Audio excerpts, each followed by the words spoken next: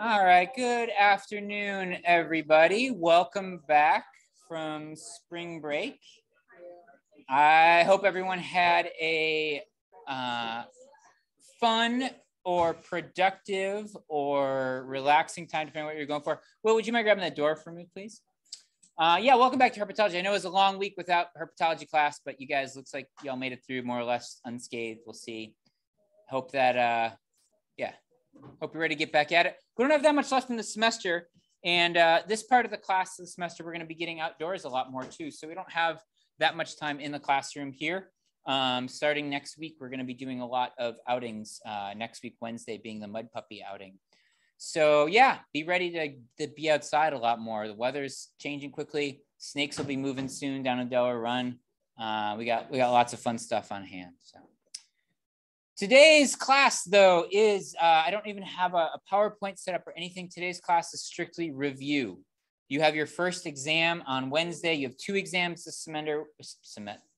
You combine semester and salamander right there at the same time. Very common mistake, I know. You have two exams this semester, one on Wednesday and then one during your final exam period, whatever that is. I don't remember off the top of my head, but it's on the syllabus. So just keep that in mind. It's a written exam. It is in class. It is closed book. It is 70 minutes to do it. I see a number of you that are taking it in the testing center. That's set up. I will coordinate with them. Thanks for getting that arranged plenty in advance. Otherwise, just plan on being here for 70 minutes on Wednesday. So, you know, if we start at 10 after, we probably might start a few minutes late, but that'll push us to about 20 after 3 or so. You can expect to be done, just so you have that idea. I'm not writing a 70-minute exam. I'm writing about a 50-ish minute exam. Of course, the way I write the exam doesn't necessarily mean that's how long it's going to take, but just so you know that my plan is to have the exam shorter than the amount of time you have so that you're not super pressed for time.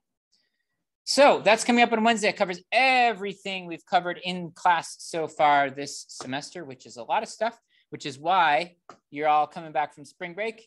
And we're going to spend the whole class today reviewing and going over information and doing that kind of thing. And Princeton has very kindly set up a Mentimeter quiz. So should we just go to it? Sure.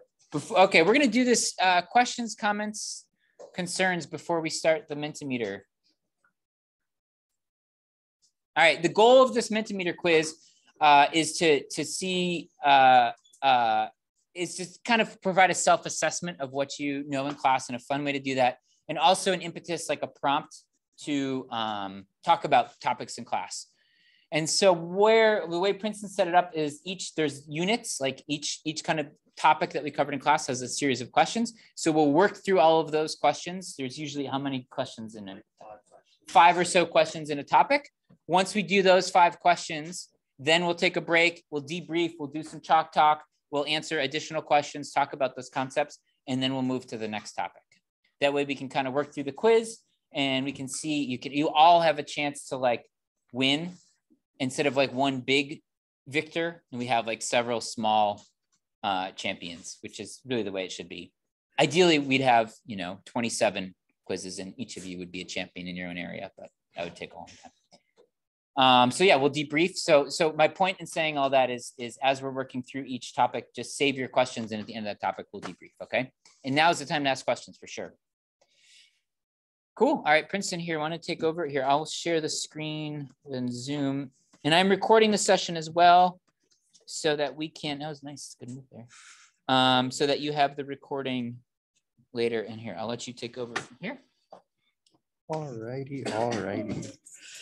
Let's see, what do I want to start with? Let's start with amphibian diversity. Okay, wait, let me just make sure. Don't look. On your phone? Yeah, yes, use your phone. You're going to get a QR code in a second. And if you have like a laptop, you want to do that, there's a way to do it too. Yeah. So grab your phone, scan this QR code. You can also alternatively go to the site and enter this code. Hold on one second. Yeah. I'm going to fix this because they can't see. What I'm going to do is set this up so it duplicates the screen. So what you see on here is what you see on there. Oh, looky there. I normally don't do that with PowerPoint, Yeah. but for this, I think it'll be easier. Oops. Yeah, I think so. And then let me just make sure Zoom is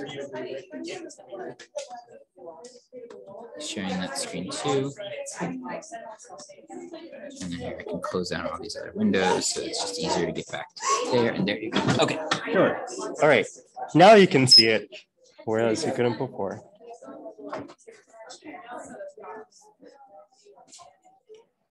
All right.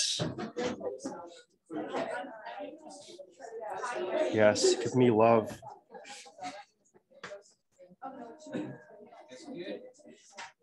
Cool.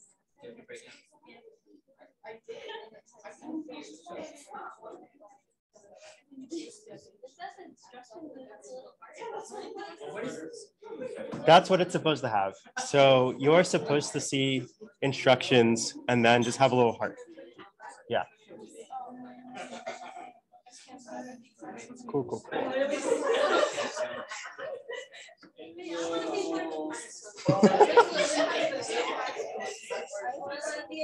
Once you log on, can everyone please like the little heart so I can see how many people there are? Almost 24. So much positive validation. I've never received this in my entire life.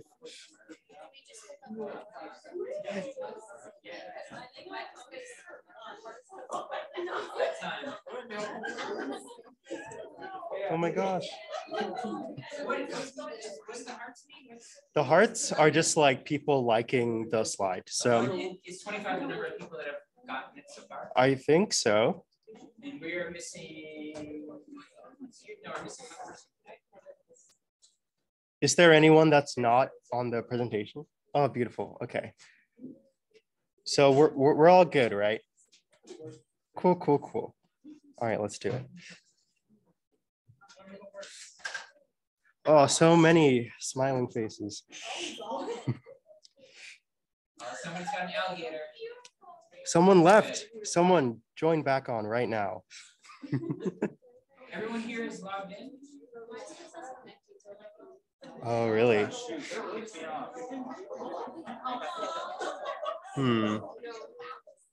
There we go. We have 26.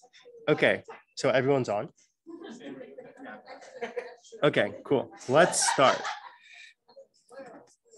All right, answer fast.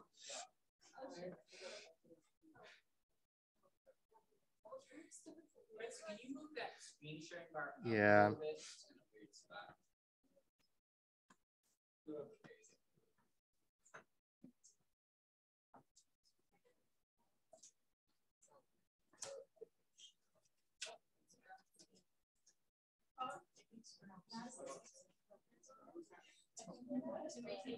One more person.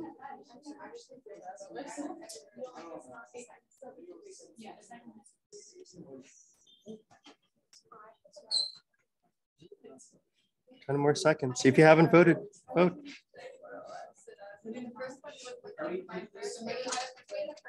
I don't know, did we? Time's up. Yes. Proteidae and Cryptobranchidae, the mud puppies and the hellbenders. They are neotenic/pleomorphic. For the purposes of this class, they mean the same thing. Yeah, did you have a question? What's Nectaurus again? Nectaurus are mud puppies.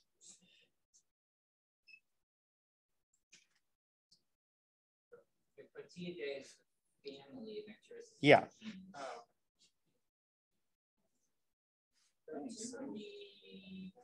Technically correct. I guess that's true.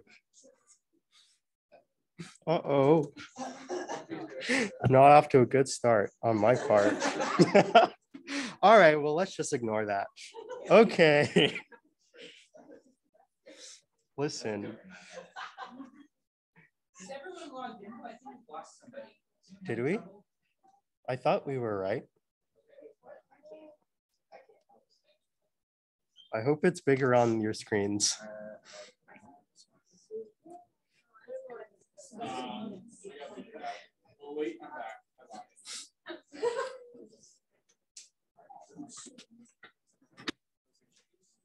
Hmm? All right, I gotta move this thing.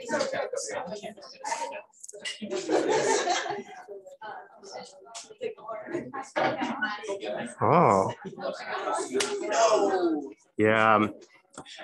It's the salamandridae. So remember, these are the newts, and they are really special because they go from an aquatic larval stage to a terrestrial eft stage, which is like a juvenile teenager, and then they go back in the water when they're ready to breed and they're adults. So they have this sort of 3-stage life cycle from aquatic, terrestrial, back to aquatic again. Anyone name the species in this family in here in Ohio? Eastern newt, which is what's the Latin on that? It's really complicated. It's a hard one to spell. Notophthalmus viridescens. Eastern newt. So this one you definitely want to know. I'll write it on the board here. Cool.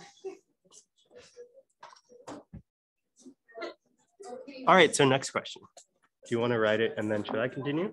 You should go ahead. I'll take notes on the board. We can discuss it after this set of questions. Yeah. All right, get ready, get ready.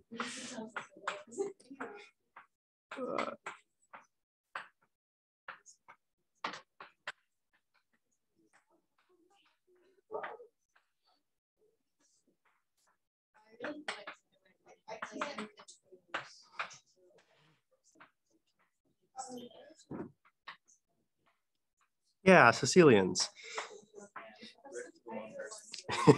That's rough. Just remember that anuras are the frogs and toads. Almost everybody.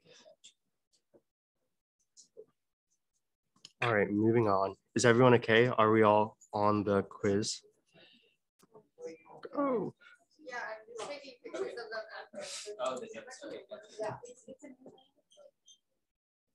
All right.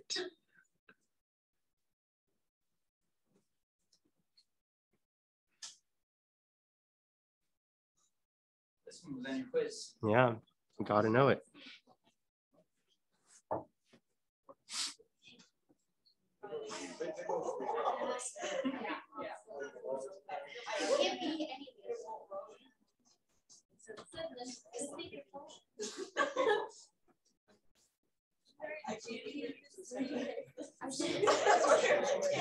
Nice, there we go. So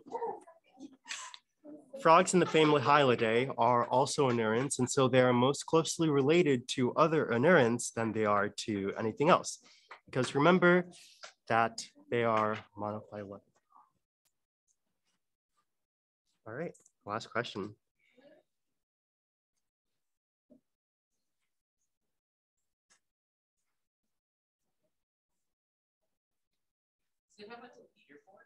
At the end, yeah.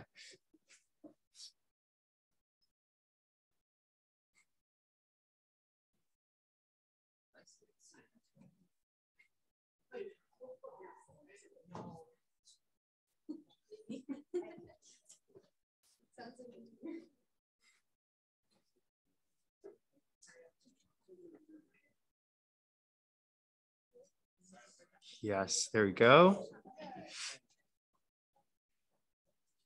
So it is true that Sicilians are equally as related to both Anura and Caudata, and that's the answer that I wanted you to get, because they aren't more related to frogs or toads, and they aren't more related to salamanders, but they're equidistant from both of them. All right, let's see who won.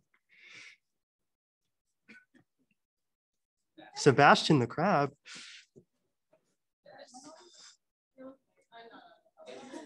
Nice. Who was Sebastian? You can reap all of the fame. Nice. Good job. Impressive. Incredible. All right, well, let's give it up for Sebastian the crab. Yeah. Reptile. What are those guys with the slimy skin? Amphibians. That was our question on amphibian diversity.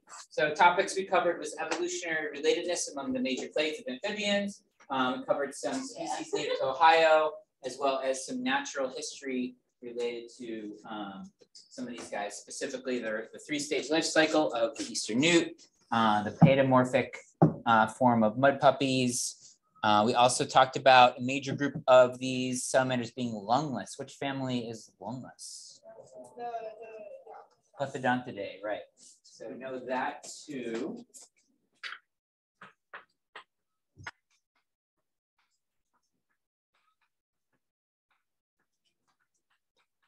Those guys are lungless. What else?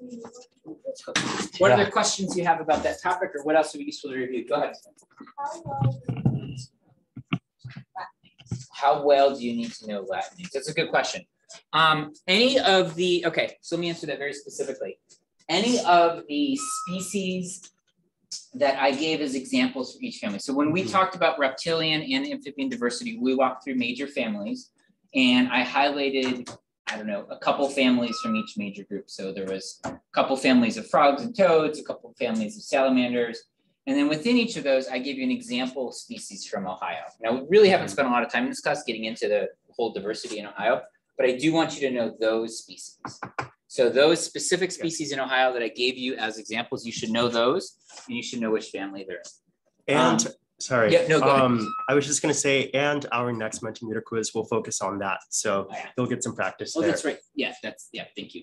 And so you won't need to spell it, but you'll need to pick it out from a list, right? And so I might say, like, which of these is in the family Salamanderdae? And you'll see Notophthalmons viridescens and Plethodon cinereus and Bistum immaculatum, et cetera. And you need to know, oh, that's the spotted snail. Let me get Athena, then Ethan, go ahead. Will there be like images of the organism we need to be able to identify that? I just realized that your name contains all the same letters as Ethan's name. Whoa. You just have to rearrange them. Whoa. That's, damn, you do. There you go. Yeah. That'd be, yeah. They're crazy, but yeah. Okay. All right. Sorry, Athena, question. Would we be given like a picture of the organism and need to know what it is? That's a good question. I'm going to say no, although you'll see that Princeton has an example of that up here, but I'm not going to do that. We just haven't spent a lot of time visually identifying those. So I'm not going to ask you that, although I could put a picture up and give you some specific information. So for example, I could show a picture of a mud puppy and show its external gills and say, hey, this is an adult and you can see external gills. What characteristic does this salamander have? You'd say it's paedomorphic. So same with like anatomical structures, you don't really need. Yeah, we didn't. I just don't feel like we spent time in this class on that yet. That's part of what I want to do the second half of the semester. So I would say you don't need to identify species by a photo. Good. I'm glad you asked that. That's a really good question. Ethan, go ahead. if you asked about a family group on like an extended response like that, where you asked you an example and you're looking for the one that we mentioned in class as the example, is it okay to use others in the same group, or do you want that? Oh no, as long as it's correct, I don't care. You can use because there's plenty of examples. Like if I ask you about, I don't know, skinks and you talk about the broadhead skink instead of the five-line skink, that's perfectly fine. Yep, good question. What else? What else you want to know? What else is unclear? Or should we go on to what's next? Amphibian. Identification. Yeah. Sid, go ahead.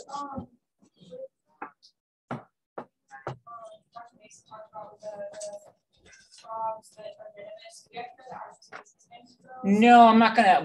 I'll tell you right now, I'm not gonna ask you about. I'm only in terms of venom. We're just going to talk about snakes and toxicophora and that those concepts. But I'm not going to get into the potentially venomous frogs or cecilians or anything. You look sad.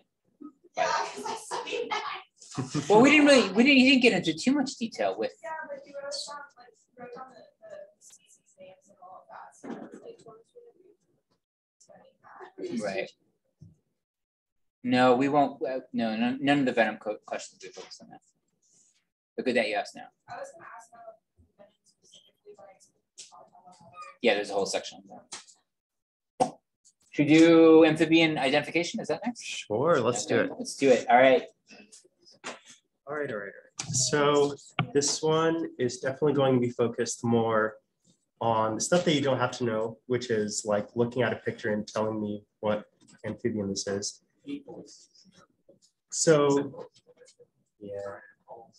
Oh no, there's no call. We actually, that's something I need to do soon in classes here on the other. It's frog calls, because we're gonna start hearing frog calls like this week. So. Oh, they're already out. Yeah, I forgot that we'd have to cover that. We have too much to do. I think we're gonna extend this class to the summer. Yeah, any of you guys that are graduating can just kind of stay on. Yeah. Pay an extra semester's worth of tuition. Yep. Yeah, the chorus frogs are already out. Yeah, have you heard him? Yeah. Oh, I have not. Oh yeah. When I was going out to see some salamanders, they were out like to the point where you can't hear anything else. Really? Wow. Oh yeah. Oh, cool. There's a ton on that part. Yeah, I have not been out there. I've been so busy. Unfortunate. All right, just a couple more. You guys really, that's fun. My son was obsessed with some app that where you just kind of hit the button over and go pop cat. Was that it? Like this.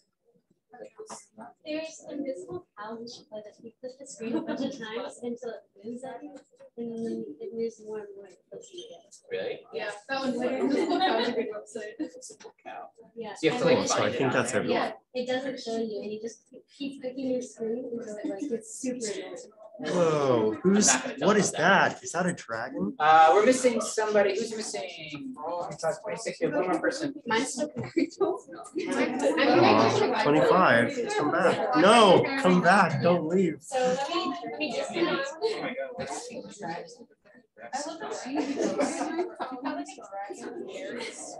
Here's the paperclip. Here's the paperclip. Like everyone else is so exciting, and then this person's just a paperclip. It's kind of sad. All right, cool. So I think that's everyone. Let's go. All right. Sorry. So this is what I'm talking about. Oh, yes. You, yeah. If you get it wrong, out the class. What's good about this is you do need to know what family the species is in. So even though I'm not going to ask you for identifying based on photo, the information here is very relevant to know what species is in what family.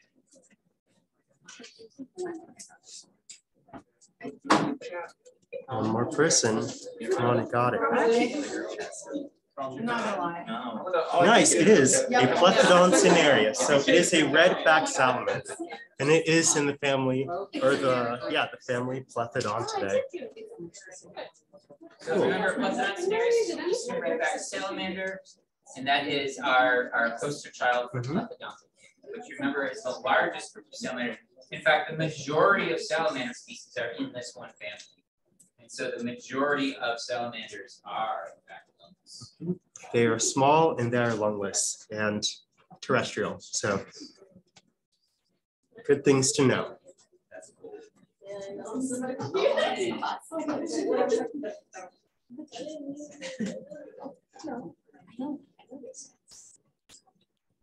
This one you should know. If you don't, then I'll be sad. And hopefully, at this point, I was hoping you know firsthand. Yeah. It's the same thing on this, right? No, it's different. No, it doesn't. You got to read carefully. It's a tricky one.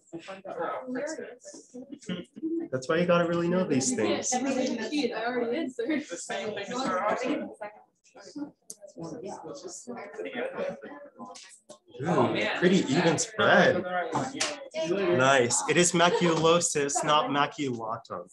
That definitely is getting too into the weeds of things, but just for your information, I guess, it is Nectaris maculosus, the mud puppy, and they're in the family Proteidae. Common name? Nice. You were so fun. That's correct.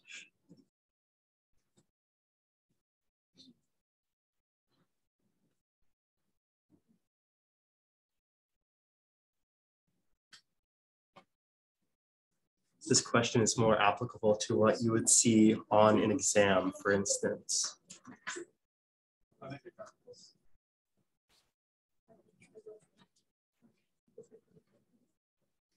Just waiting for a couple more people here.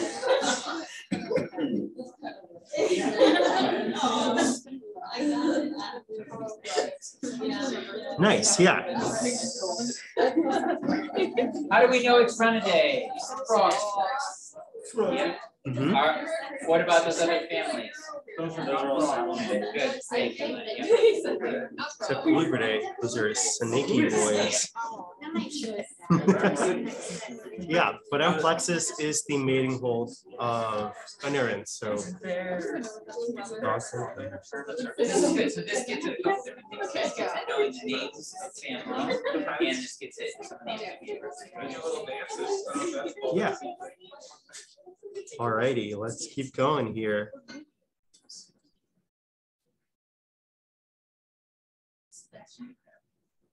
Yes. Oh shit.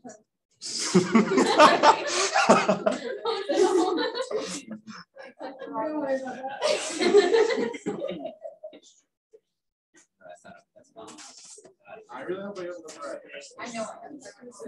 Nice.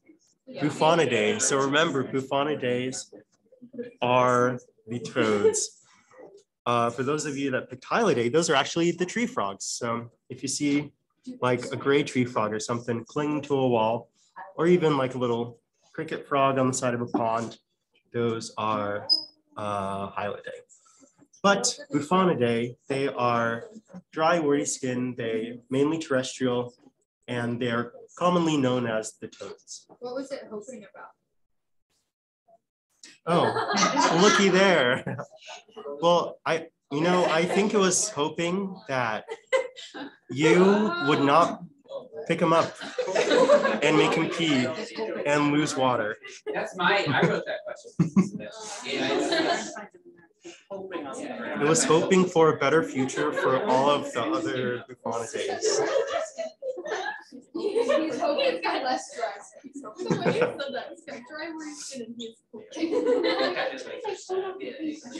Almost like a scowl on their face. That's funny that I never even noticed that.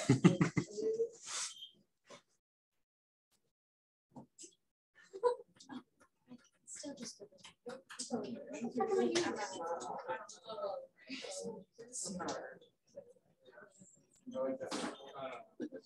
Couple more people here.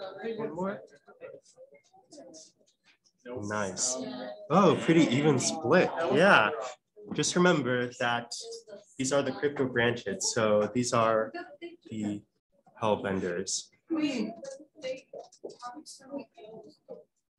But Salamandridae are very small, whereas cryptobranchidae are very large.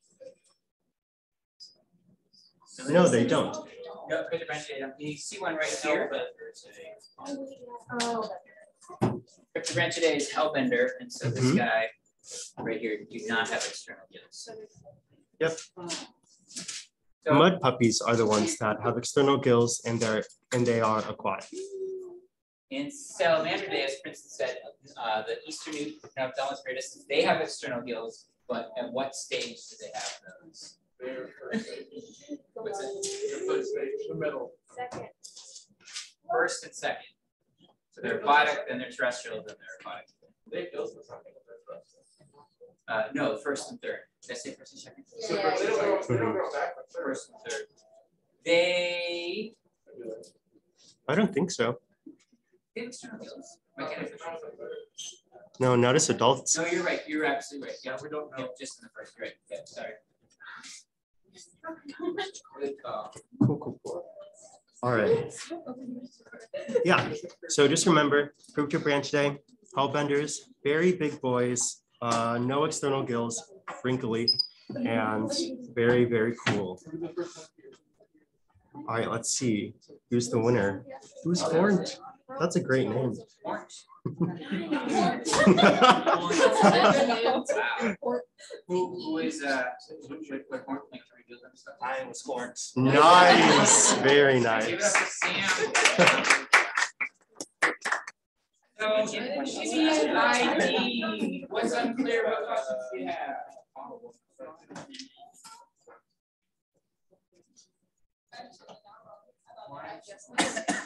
Yeah, how many are you now? Yes, escape. They have some characteristics that are neotenic, but they're not as obviously so as your mud puppies, which have the external gills. It's kind of what really gives it away. We did classify them as such because they do have some characters that are not developed in adults. I'll say now though, because it's not as obvious, if I ask you a question about pedomorphic salamanders in Ohio, I'll ask you about them. So there are some,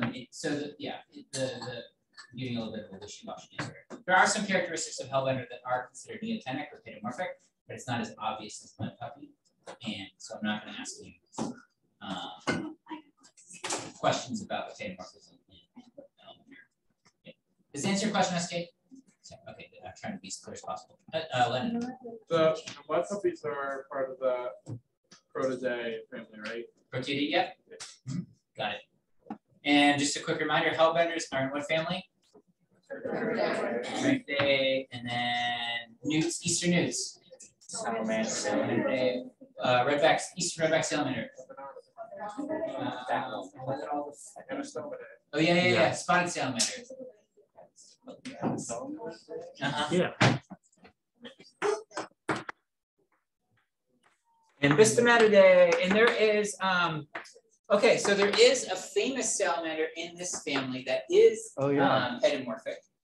And it's just a little bonus aside here. Do you know the name of what's the salamander in this family that's pedomorphic? It's become a little bit of a popular Yeah. name. Yeah, axolotl. Axolotl. Stroma mexicana.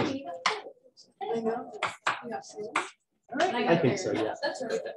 I don't have my sticker on here, but it's my axolotl sticker. Oh, yeah.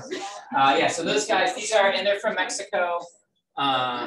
So I'm not going to ask you about it, but just know that's the same family as the other guys. So the juvenile, like spotted salamanders or other salamanders in this family, look like adult axolotls. They have those gills and little smiley faces. Other questions? Good on amphibians? All right, maybe let's do one more and then we'll take our big class break. Sure, let's do it. Yeah. Got some mojo going? All right. Now let's. It's the monstrosity. Not directly, but it's like one of those like cryptid things that's an amphibian. Looks like a manatee. Down in Cincinnati in the 50s, a guy claimed to have seen a frog person, and so it's the t-shirt. Where did you get a t-shirt like that? I just ordered it online.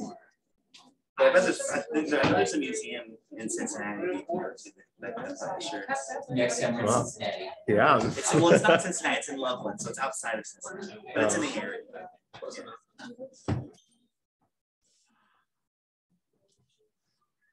All right, waiting for a couple more people here, I believe. So many hearts, I'm getting overwhelmed with emotion. That must feel nice, man. Yeah, I've never had anyone love me this much. What?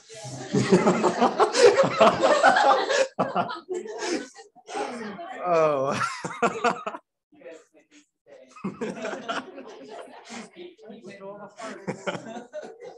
Just waiting for one more person, I think. There we go. All right, let's get started here. What's this category? This one is phylogenies.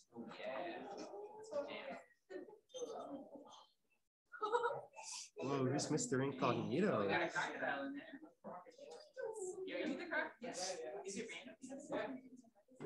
More? All right, let's get started.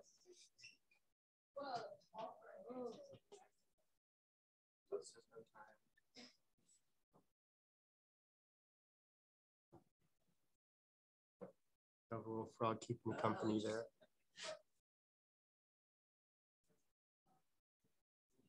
These are good answers. Is this one from the review session that you did?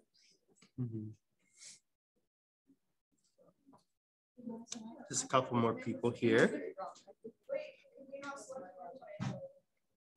No.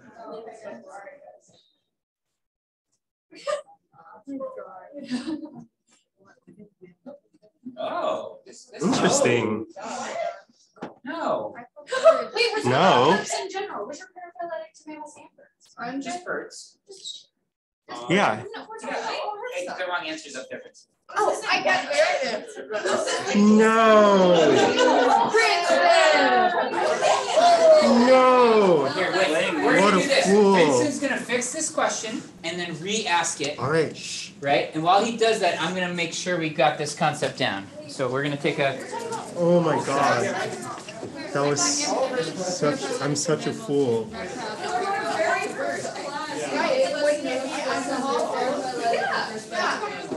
Mammals? Yeah. And then you said reptiles are paraphyletic with respect to birds, but herps are Oh yeah. paraphyletic. Oh, all of herps. Yeah, that's what I'm saying. Oh yeah, that's right. Yeah, you got it. Well, wouldn't it be mammals and birds? It would be mammals and birds. Yeah. You're right. Still change the answer. Yeah. Is this yeah. Okay. Okay. Yeah, sorry, my brain is not working today. It's terrible. Okay, let's go over this though. Yeah. So here's our root vertebrate. I'm sorry. Okay, and so here we've got, I'm just going to put all amphibians together, right? And we know that there are 3 major clades of amphibians, which are what?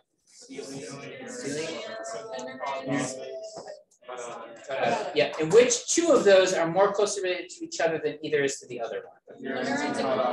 Yes, anurans and caudata, so frogs and salamanders. Okay, so we got amphibians. Then this guy branches out here. We go here, and I'm trying to think how I want to draw this. Let's throw mammals over here, right? And so I'm really sorry that I misspoke there and confused everybody terribly. And we're gonna do.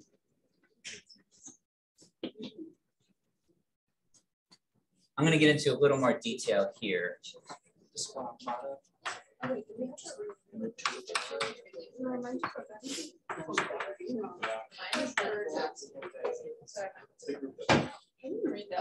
Yeah, but like technically words are. If you go into detail, you can give me the answer. Another question. That's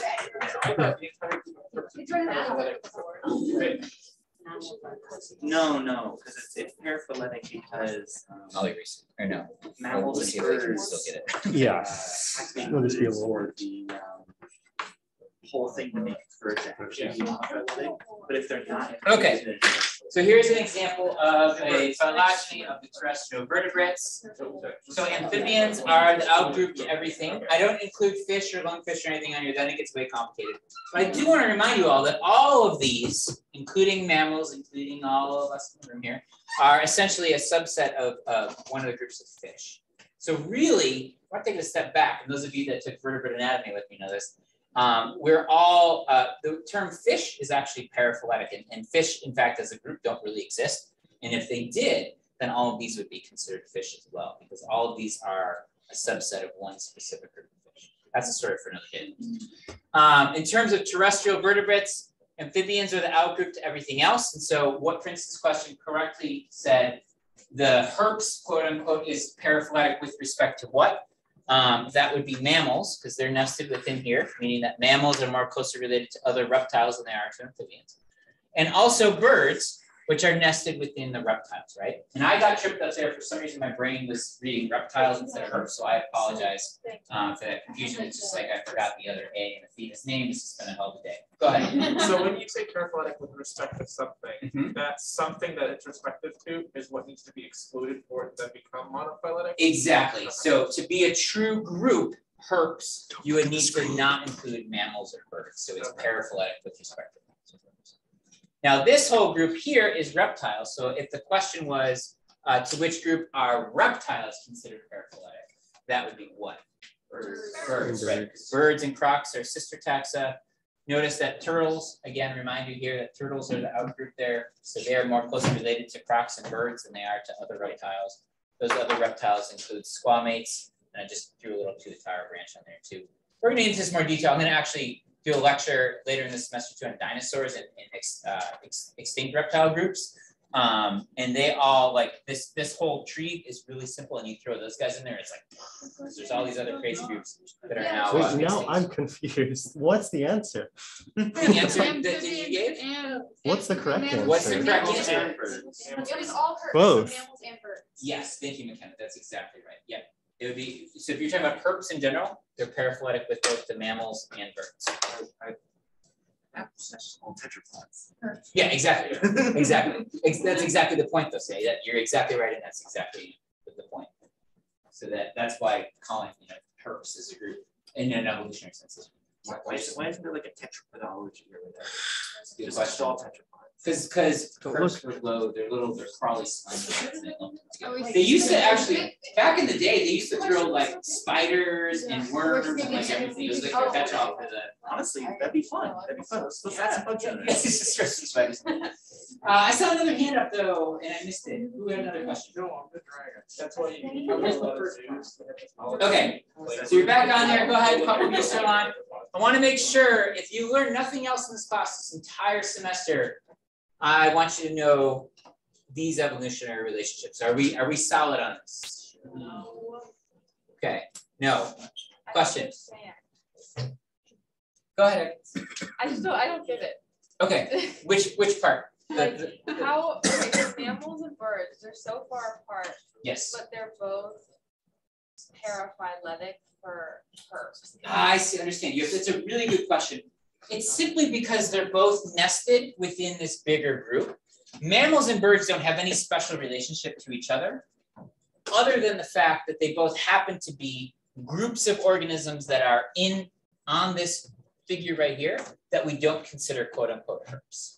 Okay. So I'm really glad you asked that. There's no special relationship between mammals and birds. They just happen to be on here. Got it. One distinguishing characteristics we could say is we could talk about ectothermic tetrapod vertebrates versus endothermic tetrapod vertebrates. Not the most easy to say phrase, but that would in fact separate neatly the amphibians and reptiles excluding birds, which are ectothermic tetrapod vertebrates, from mammals and birds, which are endothermic tetrapod vertebrates. So if you wanted to think of some justification for splitting up those groups that way, you could think of that. Abby, I'm going back to you. Does that make sense now? Yes, it does. That's a little clear. Okay. All right. So we're gonna go back to one more person. We got 2 people still on there. Just unless we restart it, we're not going to get the question because it's just going to put us on session 2. Did you restart it? I did not. The score. Yeah, Wait, did it reset the scores? I did. Yeah. So we're just gonna skip that one. Yeah. If you get it wrong now, then I'll be sad. Even more sad about the fact that I actually got it wrong the first time. Okay. Are we still waiting for one person? The answer isn't incorrect. It just wasn't. Just not complete. Yeah. Is everyone on? Yeah. I'm missing one person. I think so. 26. There we go. All right, let's go. Hopefully, maybe this will be correct, but with my track record, who knows?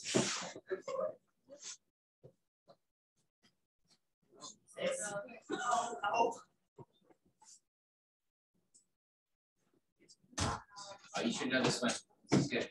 This is a perfect question. I was so confused with it. I was gonna say like this. I don't know if I I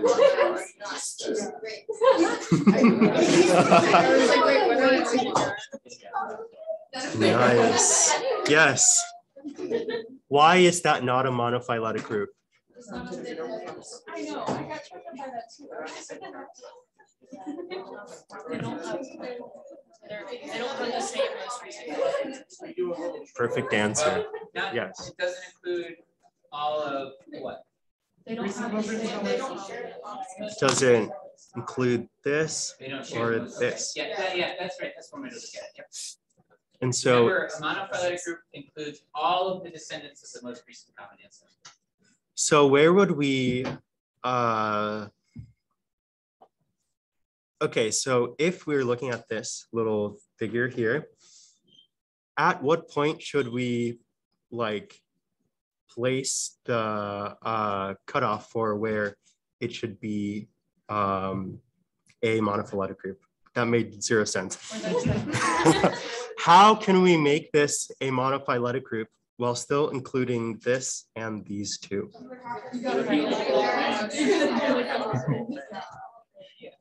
Yeah, so yeah, exactly. So you'd have to basically do the entire thing, because you would have to get this little node right here, and it would include all these and all these. Cool, cool. All right.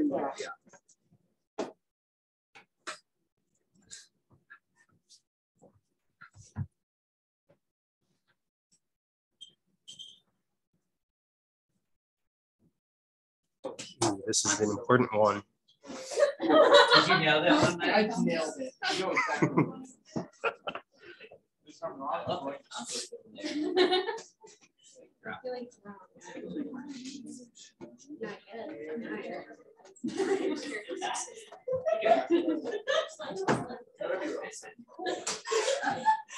Yeah.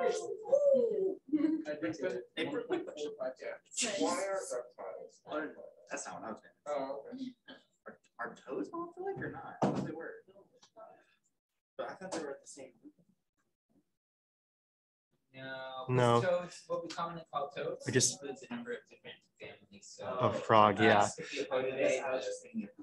Yeah, like we've got the Oh. Spade-foot toads, thank you. Yeah, those guys. And then there's other groups too that are just commonly called toads, even though they're not. Like the Suriname toad, for example. Yeah. Just the frog. Yeah. Good question. Yeah. But yes, snakes are monophyletic, but lizards are not monophyletic. And what's the reason why? Yes. Exactly. And so basically snakes are just like right smack dab in the middle of lizards. And so they are, lizards themselves are not monophyletic, but within that, you know, the snake part of lizards are monophyletic. So snakes are monophyletic, but lizards are paraphyletic with respect to snakes. Remember, also lizards are paraphyletic with respect to amphibians. Yeah, those worm lizard guys. Anti-serpentine lizards and post-serpentine lizards. All right, cool. Let's move on.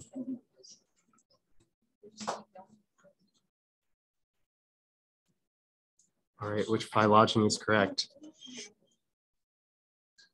They're so tiny. They're so tiny.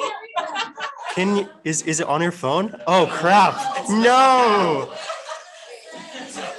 Everyone swarmed aboard. I cannot see it. Oh no!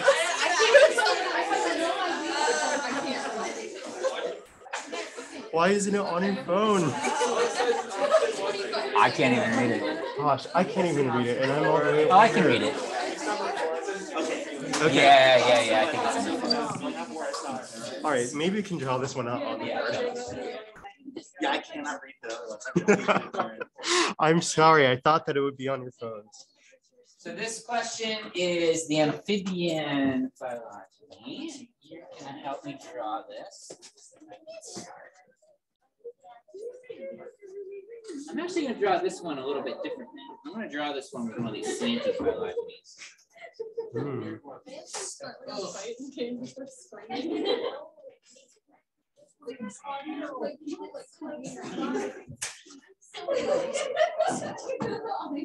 All right, here's the amphibian phylogeny. What group goes? Let's just pick one. What one goes here? Cool, anurans. That's what I heard the loudest.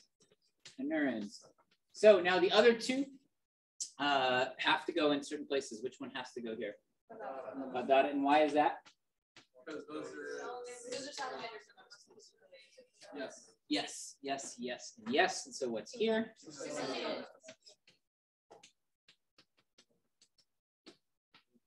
Cool. Yeah, gymnophians. Yep, sorry. Yep. We could also redraw this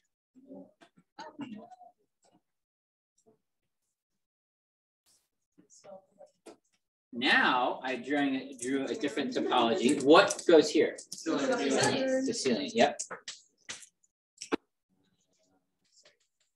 And then what goes here? Neurons and cutout. Okay, good. Let's eat that. All right, back to the quiz. Cool. All right, last question.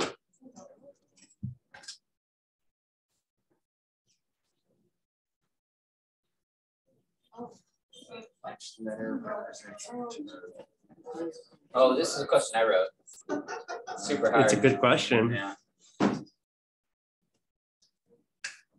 But I'm gonna put this. Yeah, it's already written on the board. Ixnay on the order bay.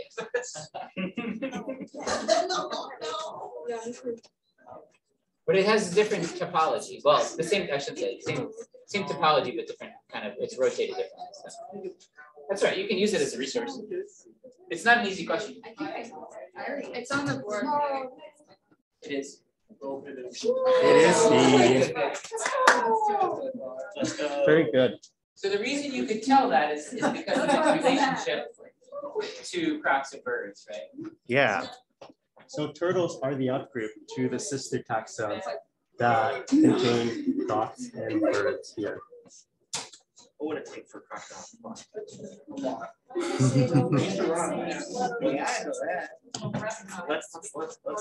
take the jump. That's fair. So Catherine pointed out that I did say each letter represents a major group of reptiles, and I guess you're right. And when I was writing that, I was thinking for I in this class I haven't really done this, but in general, when I say reptiles, I mean birds too, unless I say non-avian reptiles, which is super clumsy, but so I guess it's just birds. So what I should have said there represents a major group of reptiles, including birds. You're right. I think you did, but I might have taken it off because of word limit. So I did that right, but Yeah. It's not my fault. Mentimeter has character counts, character caps. They don't like terms like endothermic. It was too long. I had to shorten it somehow. Okay, cool. Now let's see who won. Did Croc win? Whoa, so close.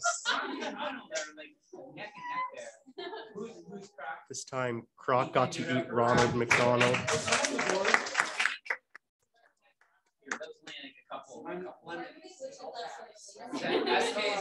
Nice, very nice. I was so close. Good. Okay. Oh no, why am I Relationships. Other questions to clarify what we're talking about here?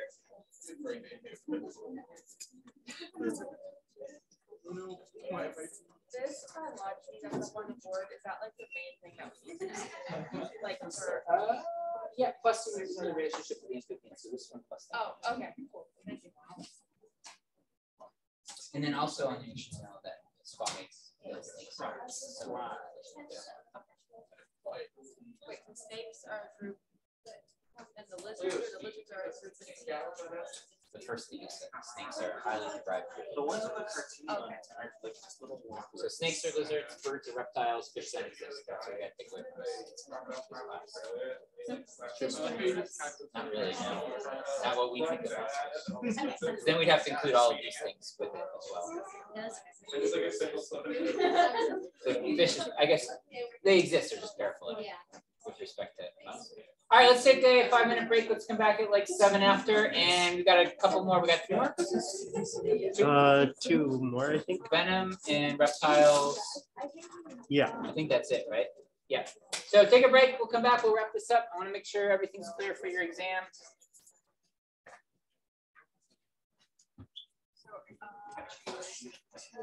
Right in front of you.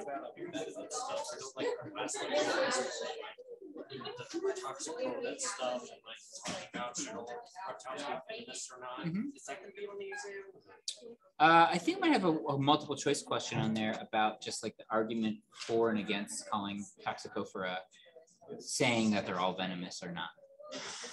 It's some of the stuff we did in class, and then you did this survey, you kind of said the most convincing reason to say yes, they're all venomous, the most convincing reason to say no, they're all venomous. So you might have a multiple choice question like around that topic. Oh, that's a good question. We said no, right? We said, yeah, we're gonna get to all that later. So yeah, and I'll mention that at the end of class. So let me actually make a note. Yeah, let me make a note of that.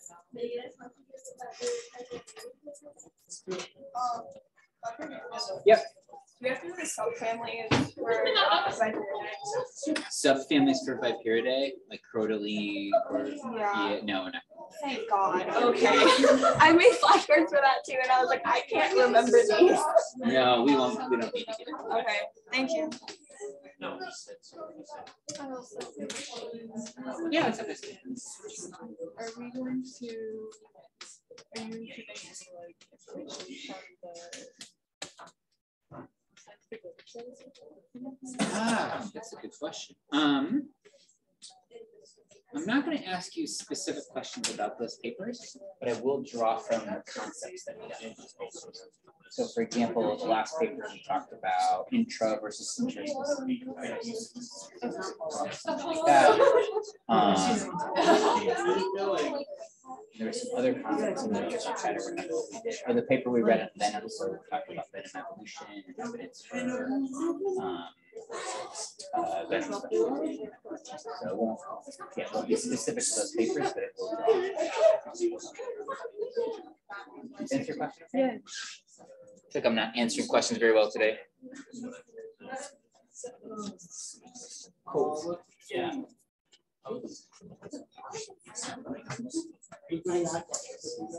Glad we're doing this because it highlights for me all the stuff we need to cover the second half of the semester. We haven't done frog calls yet. We haven't done extinct reptiles yet.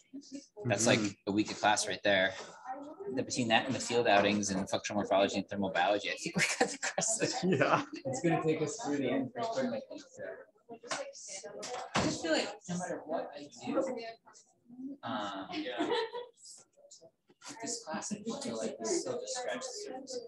Absolutely, it's just too dense of content. There's just so much. Yeah. I don't feel like anything gets just yet. Having the whole overview, making sure we cover all the things that just need more. I tend to just pick a few things to go more in depth. I think that's not understood.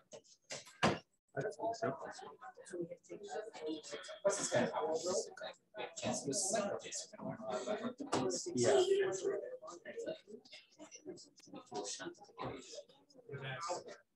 Yeah.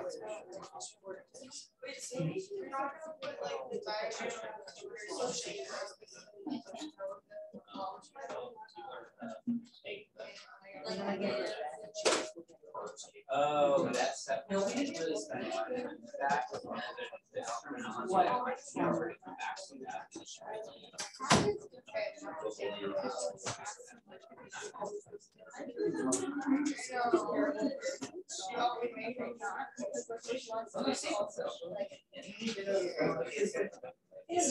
also, I want to remind you that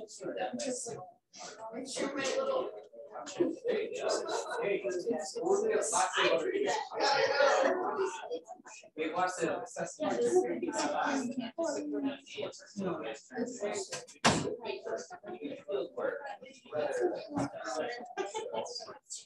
Just because it's not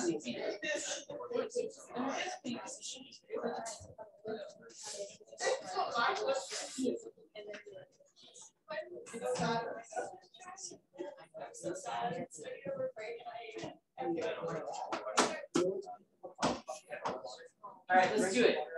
Princeton, hit it. All right, let's do it. Let's do it. All right, what are we doing next?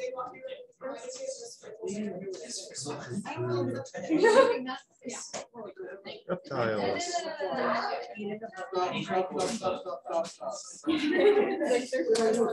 Hop on to the Mentimeter. I know, but I don't. That's what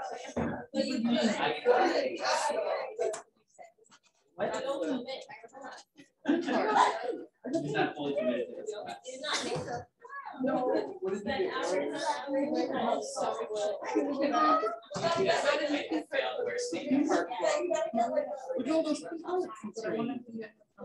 All right. Just looking for a few more people on here.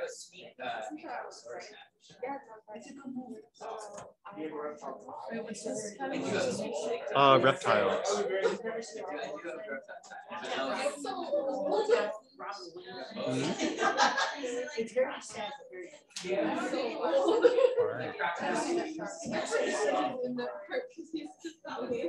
Looks like we're missing a couple more people. If everyone would log on, that would be really nice. And give the heart a little like because I can get more validation.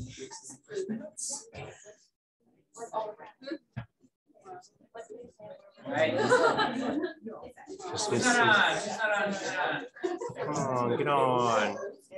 Mine's still loading too. It's definitely Okay. Let's see if we can take down Sebastian the Crab or what was the Croc scene? Croc. Just Croc the Crab. Yeah. Or Ronald the Burger. Ronald's gonna be at the top. I hit the legs Ronald out. might not be a bird. There we go. All right, let's go.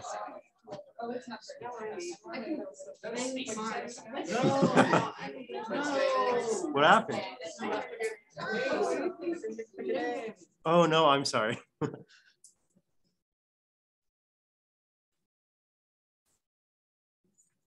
Oops. Hey. I probably just missed it.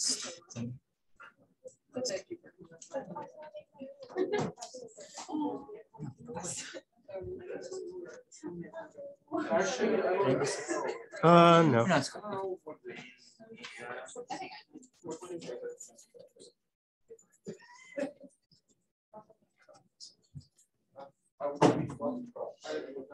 Oh, 5 seconds left.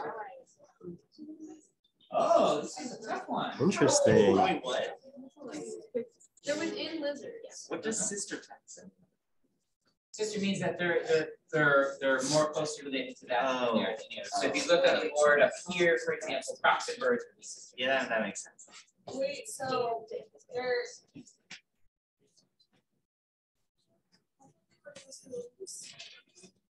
They're within yeah. the squamates, right? But they're now more closely related to snakes than they are to other lizards. Yeah. So they're monophyletic. So they're just like basically, I could switch this out. I could say which of the following. I could switch the word snake and amphisbaenian in this question, and it would be the exact same thing. So basically both highly derived groups of lizards. So they're monophyletic groups. Very nice. All right, let me just go back here and make it full screen. Depends on which lizard you're talking about. Cool. Yeah. All right, cool. What are these guys again? Amphibians, They're the like worm. They are the worm lizards. they're similar to But there's a lot of different kinds of living lizards. But yeah. Yeah, they're weird. Yeah. Cool. All right, we're good? Are we? I think we're good. Yeah. Sick. All right, question 2. The whole thing restarted. What? Are we good? I don't recognize half each word. You should probably recognize all of them.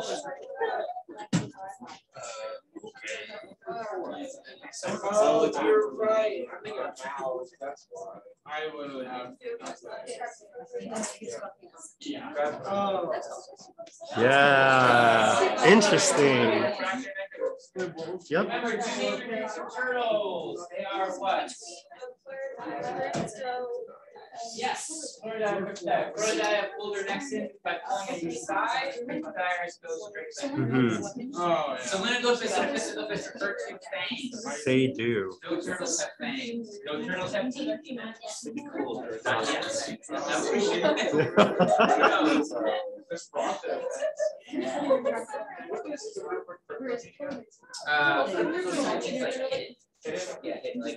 I was thinking cryptocurrency, I guess. Like cryptocurrency. Yeah.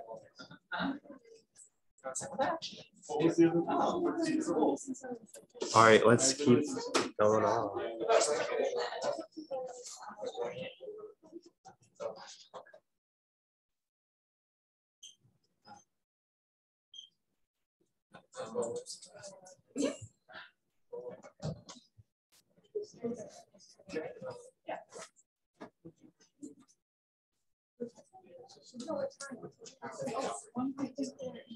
Yeah, it is by pure day.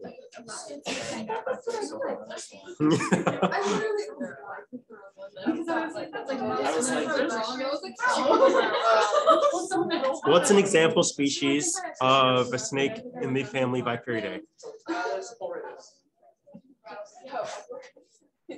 Timber rattlesnake, copper, and Osaurus. And we talked about mainly Kistrons, Tortrix.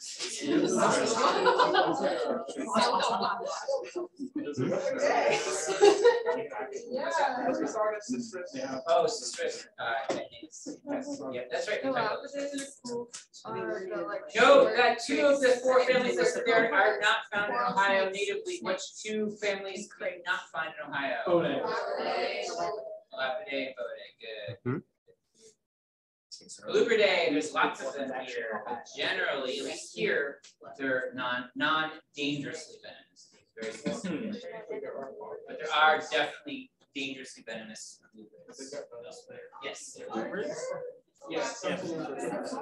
Coral snakes. Yeah, I was like, what is this? Yep. When it just said venomous. Questions on this? Well, actually, let's keep going, and I'll leave a question at the end. I think that's better. Some people are All right, number 4. Let's go. The lubrids, technically, you would say that.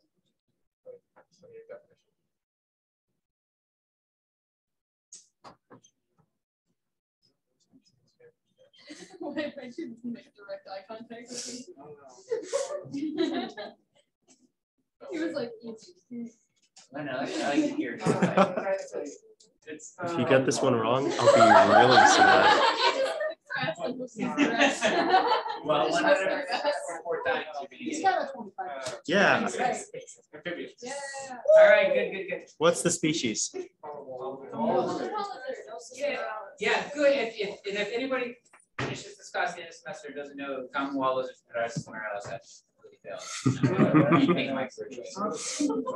Let's go through these families real quick while this is up. Iguanidae, there is one species of Iguanidae found in Ohio. Not here. Eastern fence lizard, Latin name for that one? Starts with an S. Scoloporus undulatus. Yeah. And remember that we talked about they're in the subfamily Phrynosomatidae. Mm-hmm. So we have Iguanidae is a big family, includes lots of species like iguanas, green iguanas, if you're all familiar with. But in the subfamily is Phrynosomatidae, which includes like the horned lizards, like horny toads, they're commonly called. Mm-hmm. And then one species in that subfamily is here in Ohio. No, we have them in the U.S., but not here in Ohio. Scoloporus undulatus, which is the eastern fence lizard. Okay. But they're in the same subfamily as the horny toads.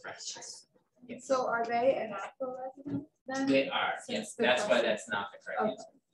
Varanidae, why is Varanidae not the correct answer? They're monitor lizards, they're in Asia, Australia. Yeah, well, everything's in Florida. If you're teaching class in Florida, it would be a different kind of syllabus. With Certidae, we talked about things. I never know if it's a hard or soft student. Skinkidae or Scintidae. Why is that not the correct answer? Yeah, there's 3 native species here. Cool. Very including good. The 5-line skink, which is Skincus. Pleistodon. Yes, good. Osteoderms. It's got the bony structure under its skin that make its skin kind of like, if you feel one, its skin feels like hard. It's really We were talking weird. about earlier, and I forgot to bring this. And we'll see some skinks in a couple weeks. We'll see some skinks. Very nice. Skinkus. All right, let's move on. Last question. Who's gonna win?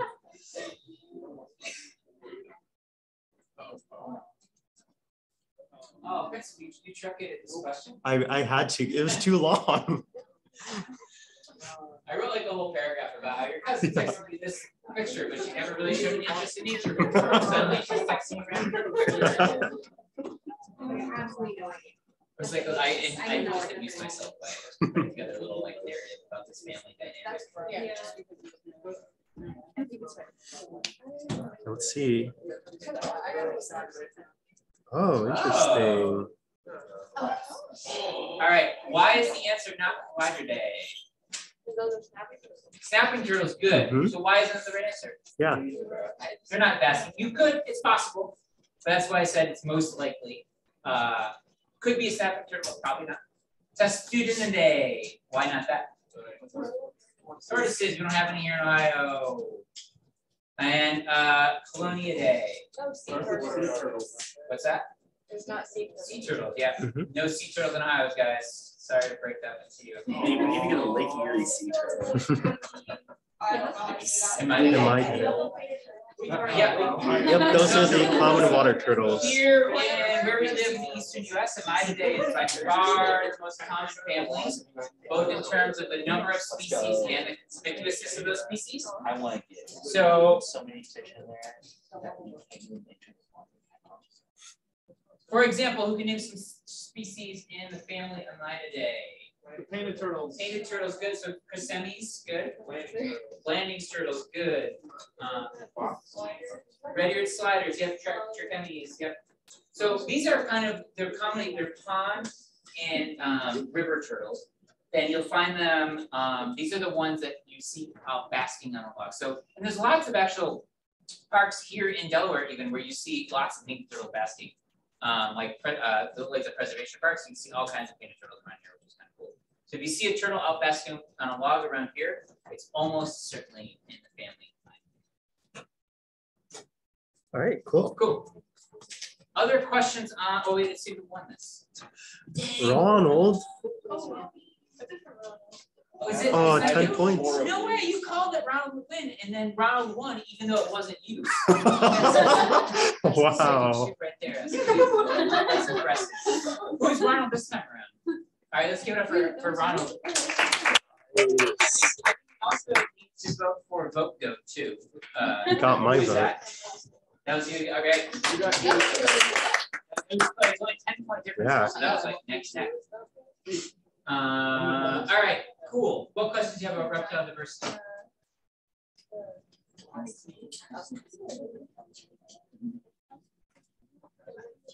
We got the major families down. Yes. Turtles. Oh, there's one other family of turtles that we did not mention in the last question. What is it? What's that? We talked about that. Was one of the answers. What's that? Oh, there's two. There's two. Canesternidae, which is what? Mud and musk turtles. And then there's one more. Soft shell. I don't know what those are called. Yep. Yep. Trinicidae is the other family of turtles here.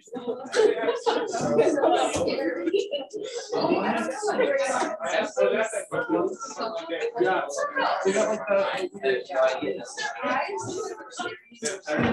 They got like They look like uniform. They look like they want you to make it. Other questions on reptile diversity? They're like a, yeah, that's what it is.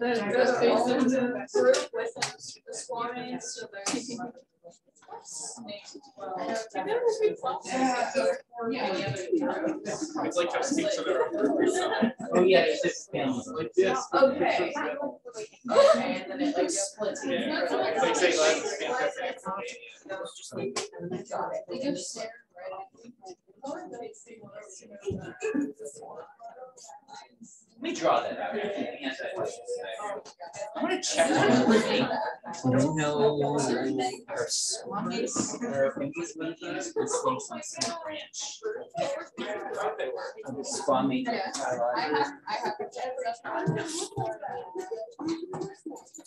All right, I want to answer one question about the swami. Actually, Princeton, let's do this. Yeah. Let me look up one thing. And then I need to look at a slide. Actually, you know what? Let me look at this.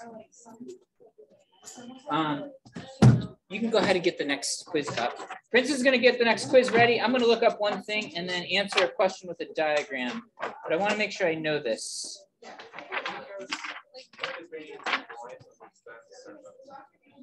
Mm-hmm. The subgenre or genera of the crocodiles, like the Oh, the gharials in the American. You should know the stuff we covered on those slides. Yep. Mm-hmm. Yes, there is right there. They look so. Yeah, we're not actually quite sure with this, but I'm going to draw the diagram.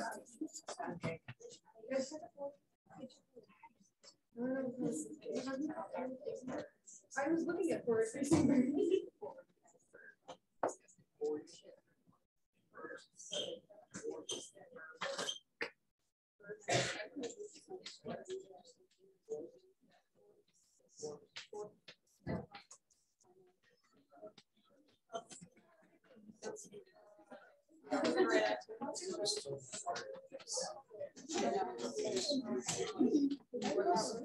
So here's a swami phylogeny. And you can see here that we've got lizards and then snakes. But then this is very simplified, by the way. There's a whole bunch of more lizard families and stuff. But then we also have amphisbaenians and then more lizards. So the takeaway message here is that both snakes and amphisbaenians are nested within all of the other lizards, right? The other takeaway here is that snakes and amphisbaenians are not sister taxa. It's not like there was one lineage of legless lizards that split into snakes and amphisbaenians. That in fact, they're evolved independently. And leglessness evolved independently, I don't know, dozens of times within the squamates. We have legless lizards in the family Anguidae. We have legless lizards in the family Skinkidae. We have legless lizards in the family Geckodae. We have snakes, we have amphisbaenians, and there's others too. So what I want you to take away here is that snakes are nested within lizards, amphisbaenians are nested within lizards. Mosasaurs are the sister taxa of snakes, right? Mosasaurs are the sister taxa of snakes. So mosasaurs are squamate reptiles. I don't think they're sister. No, mosasaurs are in Varanidae. They are. They're big old. If I'm not. I thought snakes evolved from mosasaurs. I don't think so. No, they're. If I'm not mistaken, mosasaurs are Varanidae. They're sister to extant monitor lizards, or they're nested within extant monitor lizards.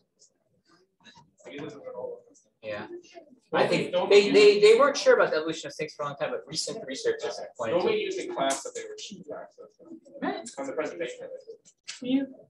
Google says that they're closely related to snakes and monitor lizards, so I don't know. Well, snakes and monitor lizards are closely related to each other. So if I drew this branch out, I would have like there's all these families of lizards, and varanids were close to snakes too. So it's like kind of in there. It's a very simplified version to show you that snakes and amphisbaenians are nested within lizards. There should be a whole bunch more lizard families and stuff up here that I just kind of skipped over, but that's just the takeaway is that they're independent lineages within lizards. Does that answer your question, Chase? SK, I'm going to go back to you. Does that answer your question? Cool. All right, we got one more round of quizzing here. If you haven't won yet, this is your last chance to shine. Hold on. After this, it's downhill. Waiting for 2 more people. Sorry. For the rest of your herpetological career.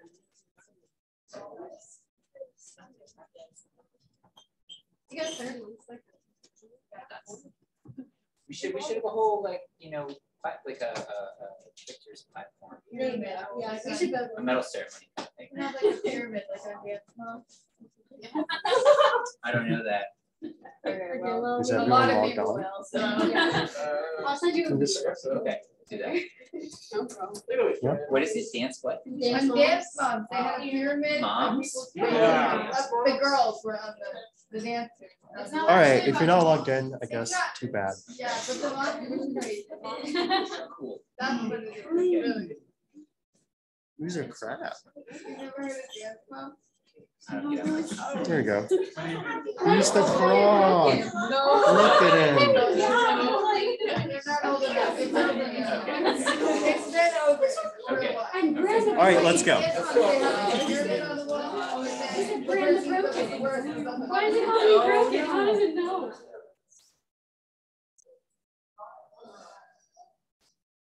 These are hard, by the way. Yeah. I hope they make sense because I actually shortened the answers. So.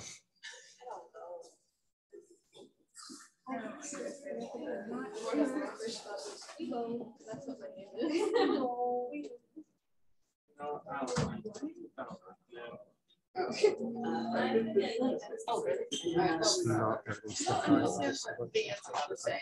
Yeah. I understand the question, but none of the answers explain it. Yeah, that was a tricky one. Oh, well, that's not right. Too many words. All right. I can try. I'm not the Venom guy. But yeah, so basically the first three answers are directly associated with changes in diet influencing changes in venom composition, right? So like if you have a more complex diet with a more, different species and different groups, then your venom has to be more complex to be able to actually effectively kill all of the complex prey species that you're eating. For instance, in the second example, higher toxicity on specific prey items. So if I was a snake eating only like, I don't know, worms or something, then my venom would, most likely be selected to have a higher toxicity on those worms than on anything else. And same with that last question. Or answer. The third answer.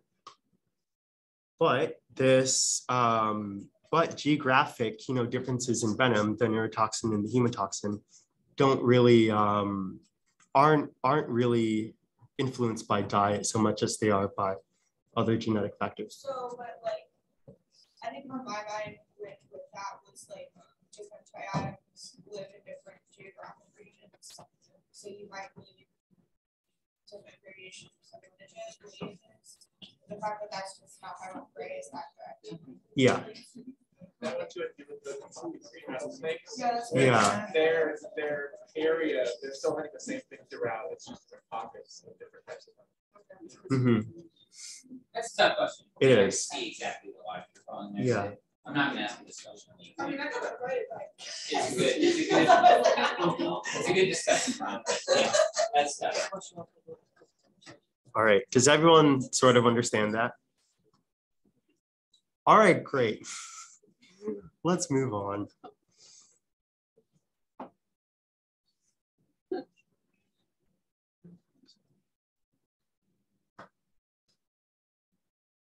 Ooh, let's see if we can get this one. This one is tricky.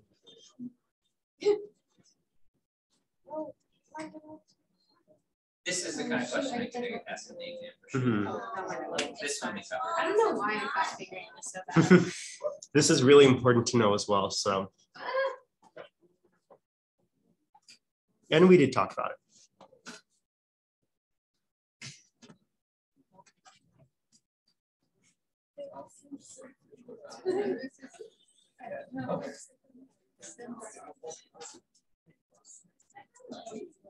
Yeah, you guys got it. Phenotypic plasticity. What is phenotypic plasticity? Give me an example or a definition. Isn't it just that like you have a phenotype of something and it can be used for different things? like it evolves to be one thing, but then it gets used for something else. What do you That's an mean? acceptation. Wait, okay. Mhm. What is phenotypic plasticity? Like,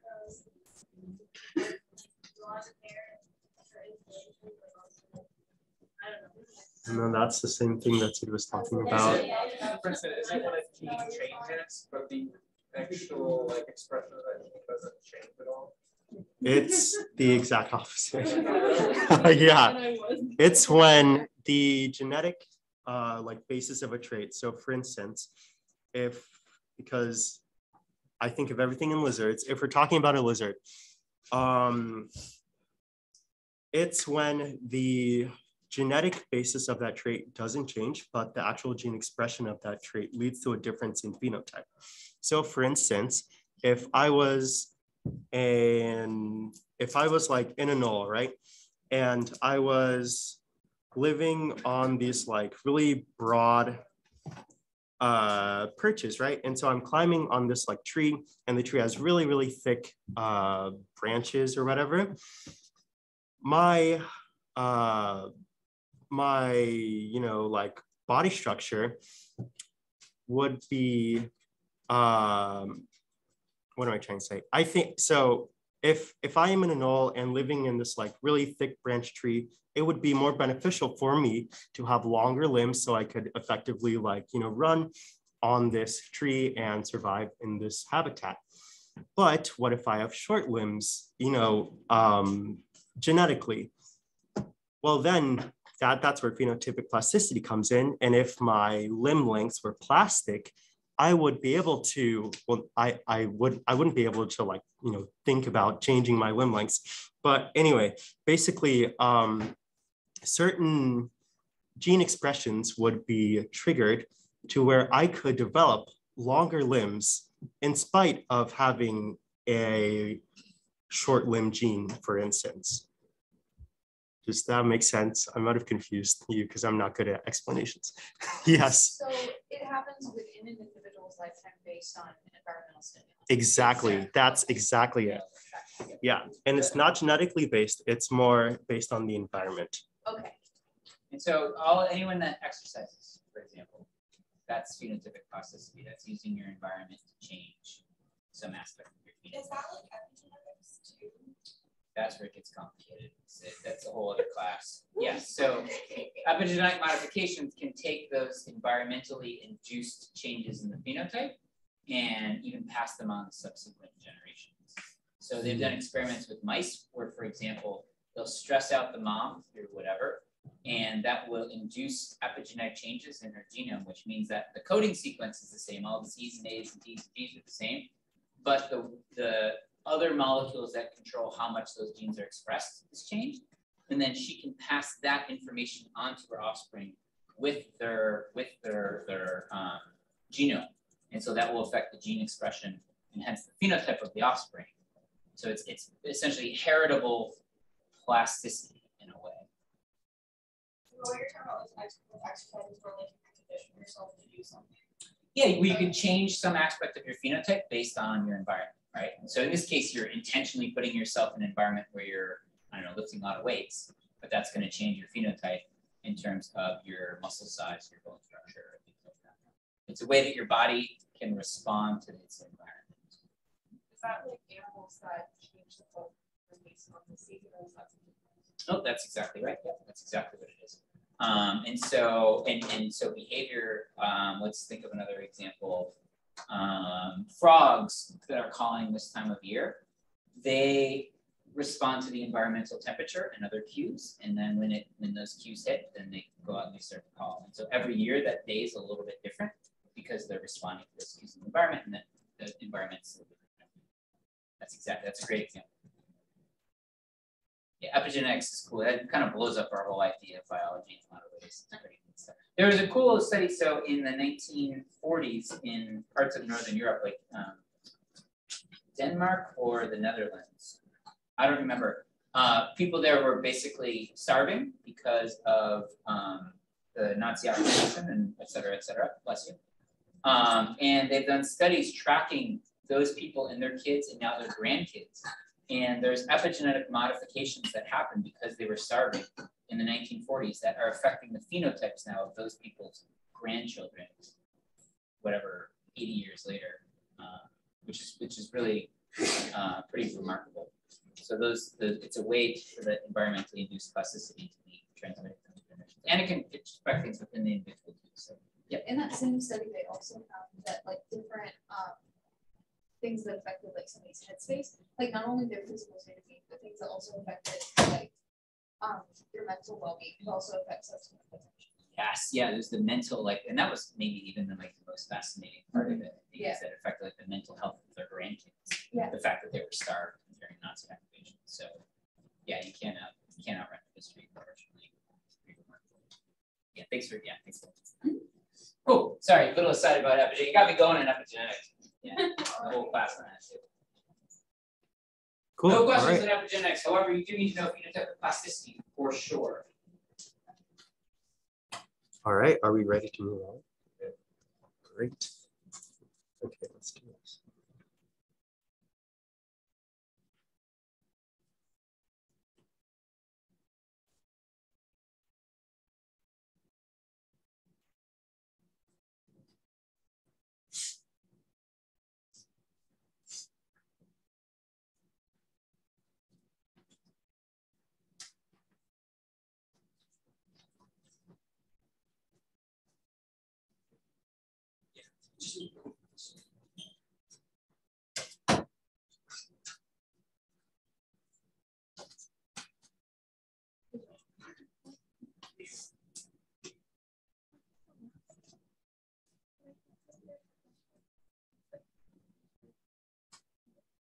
Yes. Why is it bite and chew behavior? There's no like the pressure system to be able to shoot them out, so they have to have something starting that process.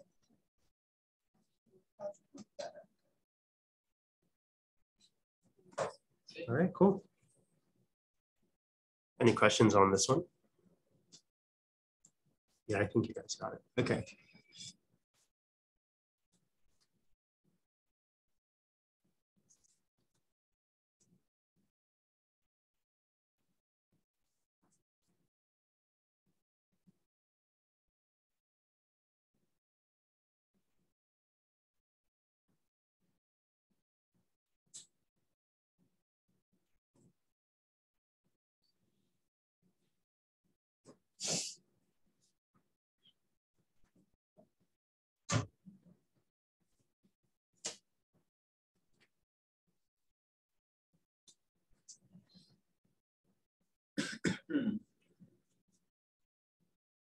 Very nice.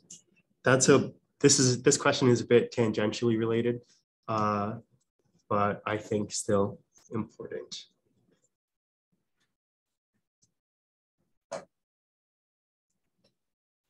All right.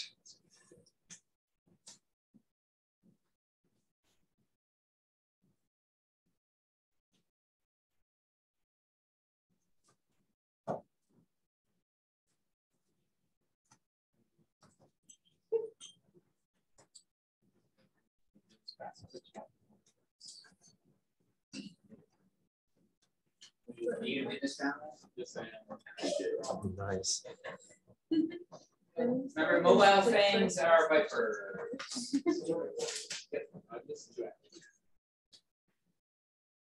So Ethan just said it, but I'm not sure if I heard it. What are the kinds of things that vipers have that are mobile that pinch out? Boom. And what are the things that are in front? They're long, usually, but they're fixed. They don't. What's that? Good. And what are your things? Boom. Good. Good. Good. Good. Nice. All right. Let's see. Cake. Dang, it's all so close. Are you cake? No. Carl Gustav. I finished. Is that you, Will? Are you cake? Let's give it up for cake. Nice. Marge and Carl Gustav are Dr. Centipede. Yeah. I like that name. And Carl. Nice.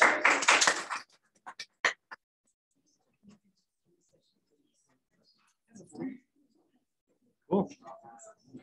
Well, that's all I got for you today. Nate, it's not on the exams. Oh, I erased this report. Okay, so one other thing I want to make sure I clarify here. I think I said this before the break, but I want to make sure everyone's got it. We're not gonna cover functional morphology or thermal biology on this exam.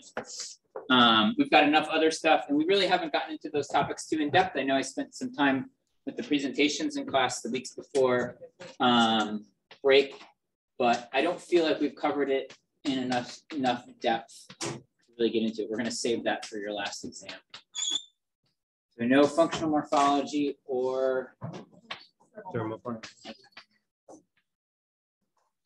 We'll get to that later in the semester. So don't forget that. That's going to be our next unit in classes, talking about functional morphology and thermal biology, and then we'll get into other fun stuff. We're gonna do frog calls here. I can't wait to do frog calls. That's always fun in class. You have to be able to ID them by ear. And we'll do a quiz on it. We have to ID them by listening to the sounds. You'll hear them. You'll hear frogs real soon here.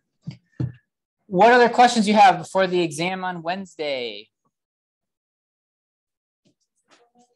The format is going to be on paper. You'll have multiple choice questions and then some long answer open response questions.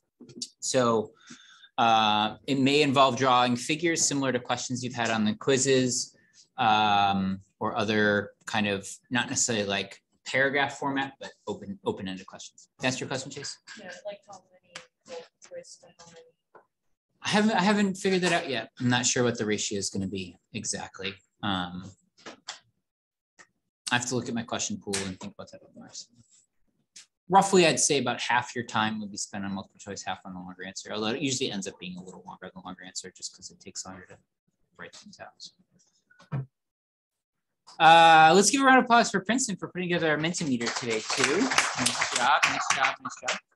All right, well, drop me a line if you have questions. Otherwise, we'll see everyone in here on Wednesday, except for a few of you that are taking in the testing center. Those few of you, you don't need to come in at all on Wednesday. We're not doing anything but the exam. So take the exam and we'll see you next week, Monday.